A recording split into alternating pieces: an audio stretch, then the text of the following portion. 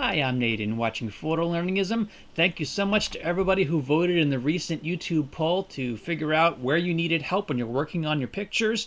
Overwhelmingly, that was making color adjustments, so let's do that.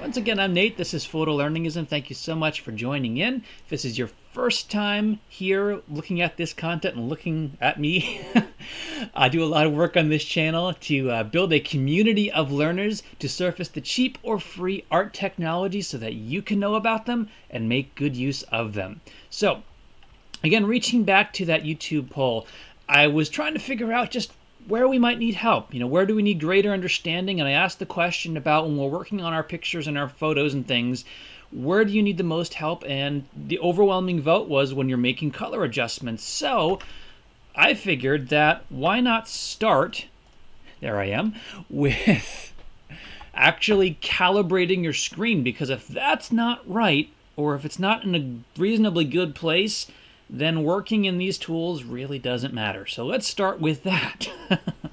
So there's a couple different ways to tackle this. I'm in Windows 10 right now, in case that's not obvious by my backdrop here and the buttons and things. There's a different approach for Linux, and I'll get into that. For Windows, there is a purely software-driven approach that can get you some of the way towards correction. So we'll step through that. It actually includes a tool with Windows 10 to help you calibrate your screen and get you closer. It's not going to be perfection because there's a tool called a kilometer, if I'm saying that correctly, color I meter kilometer, that is specifically designed. It's a device, a physical device that clamps onto your screen. It reads the wavelength of color and it translates that into adjustments when you're going to do this calibration process. So what I'm going to show you is kind of a by eye process. It's not going to be perfect, but it can make it somewhat better to get you closer to what you need. And then if that's really important to you, the color values, then you may want to consider looking into one of those devices. There's many out there in the market, but this is just kind of a first step for the here and now, and it's free. It comes included with the operating system. So let's look at that. To get to it, you have to hop to Settings, and then System. Now I'm going to work on this bigger screen here, just so you can get a sense of how this fits together. I'm going to hop down here to Advanced Display Settings. And by the way, there are some settings in here already that will become important, like the overall brightness. There are some adjustments on this external screen, which I could also tweak, but coming at it from the graphics card perspective, there is a brightness control already here that you would want to work with if that's a factor in your adjustments. So Advanced, we're going to hop into the Display Adapter Properties. There's a lot of hops here, by the way. Color Management again, Advanced, and finally we get to this really deeply hidden tool of Calibrate Display. So here we are. So this is just kind of the intro screen. All we really need to do here is click Next. A little bit more information. It's going to talk about some of the things that you'll see. Click Next again. Okay, so this is an upfront guide. It kind of shows you what you should be looking for as you make adjustments. Read it carefully because there's no back button. That kind of bothers me, Microsoft, if you're watching, by the way. But there's no back. So take a good look at this. This is the range that you should aim to be as you make adjustments. And just to kind of briefly touch on gamma, it kind of attempts to explain it here, but really this is what's going on, is that you have the RGB, the red, green, and blue.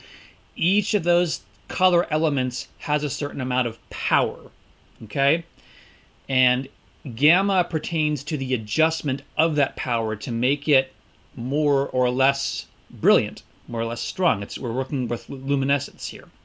So that's what we're adjusting, is the power of those colors, the red, the green, and blue, and that's how you can think of it. It is compensating for the differences that your monitor is attempting to do in stretching those colors to kind of translate the color that it's interpreting, and it doesn't always get it right. So the gamma is the power adjustment to make it more correct. So I'm going to attempt to kind of find a happy place here, because they gave you a thing of what it should be, and I can see that the adjustment is not really coming through in my capture, so you don't have to take my word for it that it looks the way that it kind of should from the guide. All right, you can skip this part if you want to, but again, I showed you where the brightness was from the other panel. That's where you do that. Contrast is really purely looking at a balance between the darkest parts and the brightest parts.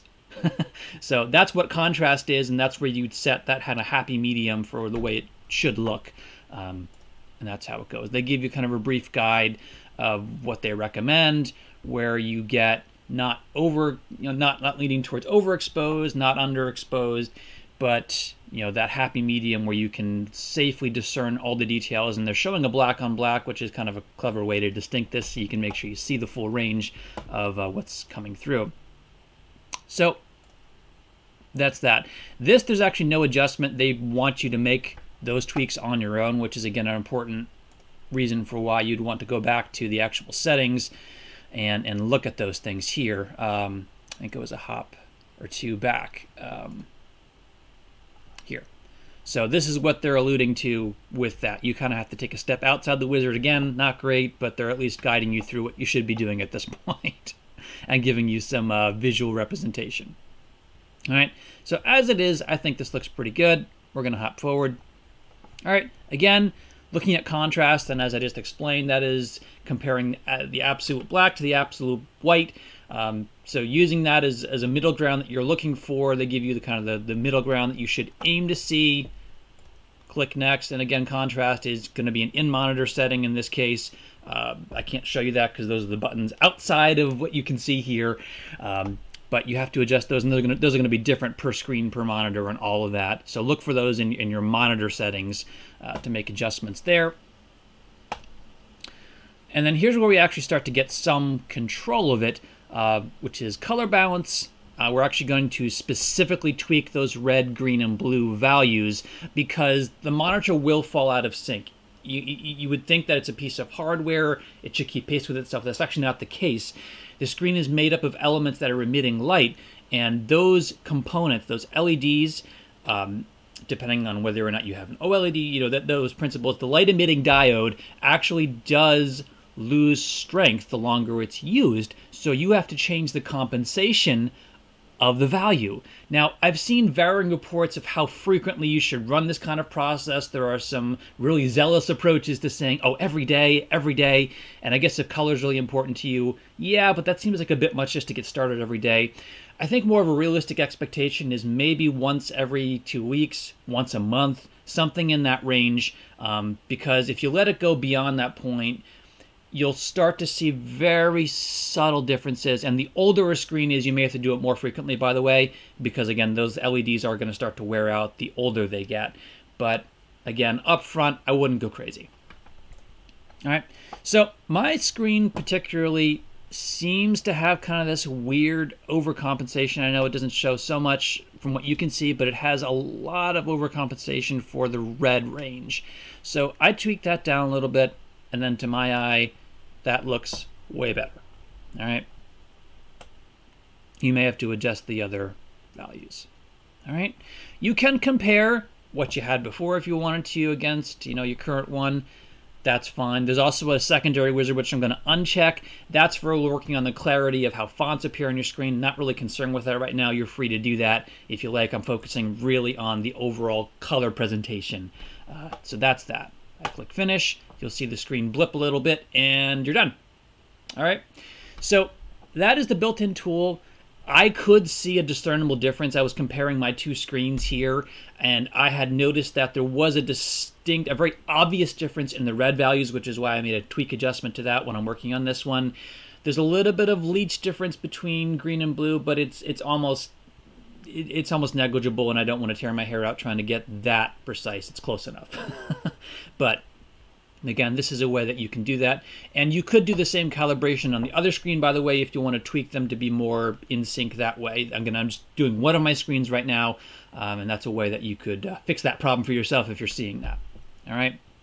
So I mentioned up front that I had checked into Linux in this. I'm not as well versed in Linux as I am Windows. It seems that specific to Linux, and I did a lot of searching and research, the approach there is very much on open source, or in some cases paid tools, but a lot of tools that are free regardless. But they all require that colorimeter thing that I mentioned before. They don't seem to offer this kind of software approach, which in a way we're kind of guessing in large part. It does get us closer to where it would be, but it's by eye, and that's a subjective thing, and the sensor is really attuned to the standards and the science behind where the color should actually be. So if color is important to you, I think Linux is just trying to make sure you're in that viewpoint for making color adjustments. And if I'm wrong there, absolutely say so. Point us to a tool, because I could not find one that works this way in Linux. They all depend on having that sensor meter adjustment. So if you know of one, absolutely share that in the comments, because that would be really helpful for those of you who are on Linux specifically. I couldn't find something that offered this same kind of approach in the kind of the short-term color correction for Linux. Seems to be kind of purely a Windows viewpoint for now. Not sure why that is. All right. So thank you for sticking with me this far. I know we kind of went into the science a little bit, things which I think is interesting because it helps to understand what you're actually doing, and therefore you have a better rounded view of how you should make adjustments rather than just comparing the images in front of you. But hopefully that's helpful. If it was helpful, please do consider giving me a thumbs up so I know that this was a good direction for you, and help to answer what you voted for, because that's important to me to know that it's speaking to the need. Consider subscribing so you don't miss out on the awesome things that are going to be coming up. I know this is kind of like the built-in stuff. This was not a new tool, but I'm trying to surface more information and knowledge so we can make what we already have and the tools we already know more effective. That was the goal of this video. So consider subscribing. Also, as I mentioned, leave a comment, leave a question, and not just for me, but for the whole community. I'm trying to bring us together so we can make each other stronger and grow in our experience of pursuing art. All right? Thank you so much. I look forward to seeing you at the next video.